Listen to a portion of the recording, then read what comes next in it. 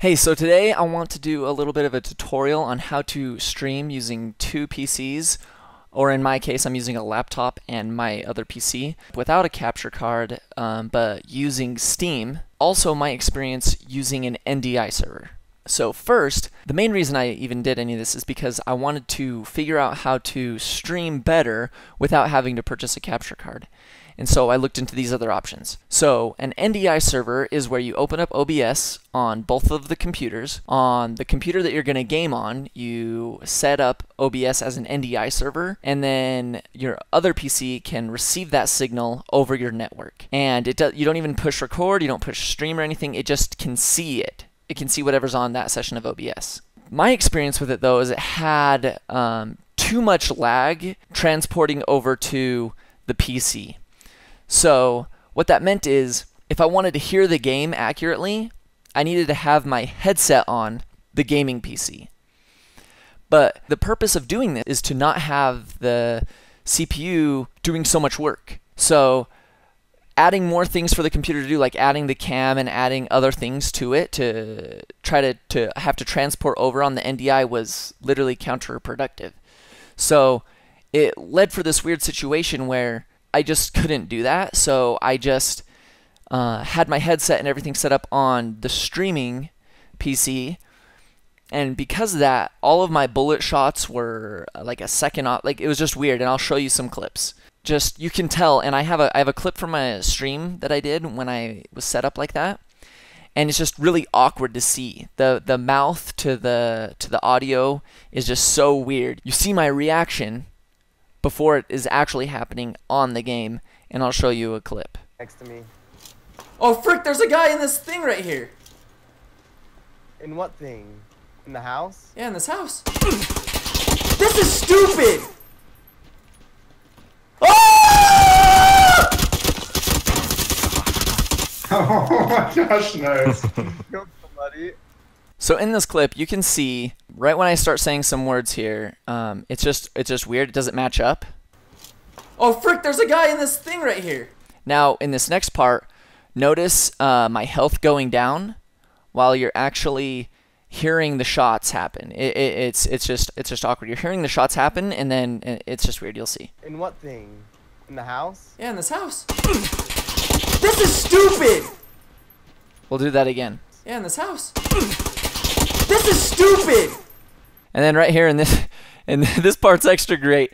You just see like I'm reacting to getting scared by this guy, but just watch my mouth first. Oh! So that's basically been my experience using an NDI server. So it didn't work out super well for me. I'm sure it was just too weird to try to set up talking to people on Discord and hearing the game audio correctly. It was really more of a hassle, and I got pissed. Now I'll show you a clip so you can see the quality of what it's like using my current setup and how the audio matches up to the video so much better. But I'm gonna run closer to you guys because I don't want to be separated. Yeah. Oh, there's a gun over here. Ooh, it's an SKS. I would come pick it up, but I'm very far away. You're not that far Getting away. shot at. Oh, Probably gonna die. because they have auto aim. Oh! Nice shot. Nice shot, Travis. The audio in that clip is so much better, and I've got another one. Sure, I've only died to get like 100 people. I've got 15 left. That guy is dead! How is he not dead? Enemy uplink severed. Uplink I've never seen a guy have 1 bar of health left with me shooting him for 3 more seconds and he doesn't die. Like, that is so crazy.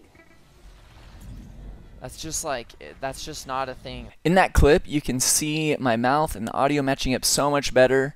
Everything looks clear. The game is running smoother.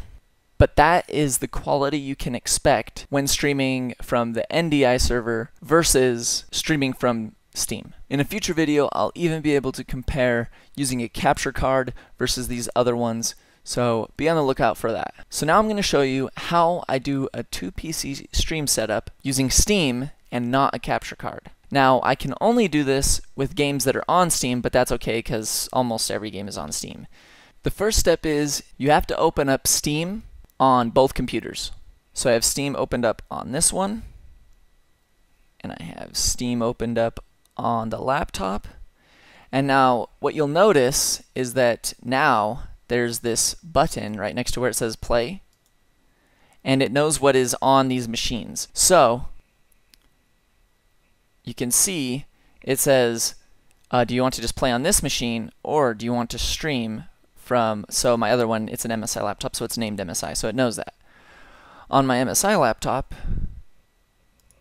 you can see my other desktop name. It knows what it is. It says you want to stream it from there. What Steam allows you to do is I can click right here, stream from MSI. It changes the button, and then it's literally this easy. It's crazy. I just push this, and it opens up. It opens up the game on the laptop and puts it over onto the other monitor.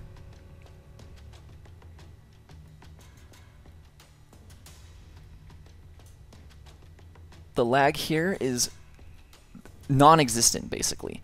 The downside to this is that it uses bandwidth from your actual internet connection.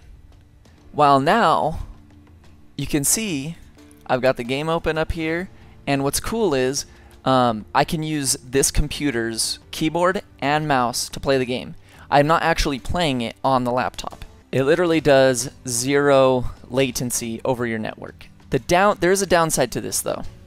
The downside to this is that when streaming, I can really only do a bitrate of 3000 when I'm streaming, because so much of the bandwidth of the internet is being used transporting it from one to the other and keeping it 0 latency. A lot of people that stream first-person shooters like PlayerUnknown's Battlegrounds and stuff usually have it at 3500, and my internet is fast too. It's 200 down and I can't remember how many up, but it's really good, and so that's the downside of having to do it this way. Now, I know that isn't much of a tutorial, but I just wanted to give you some of my experience, show you some clips, the difference between an NDI server and just streaming it from Steam to your other computer. I hope it's been a little bit informative. It's been a little bit more like a review. Coming soon, I will actually be having a second PC instead, and I will be using a capture card so I can be capturing in even better quality and be able to play non-Steam games in the future. If you enjoyed it or if it was helpful, leave a like.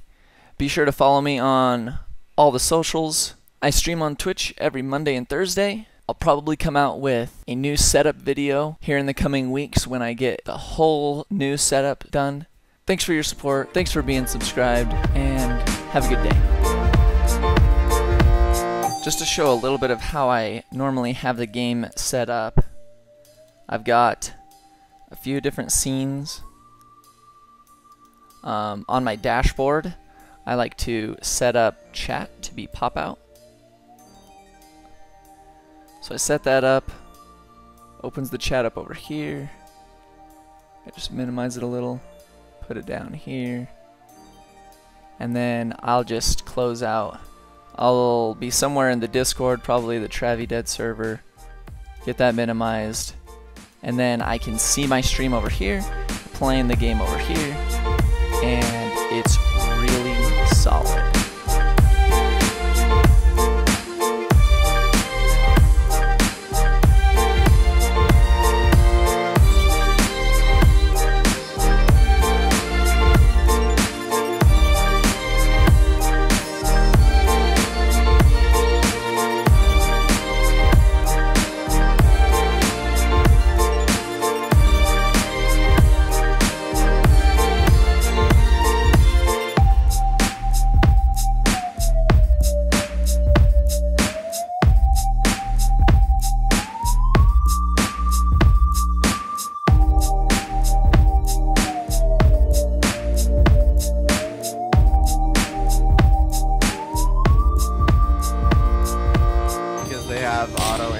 Because they have auto aim, because they have auto aim, because they have auto aim, because they have auto aim, because they have auto aim.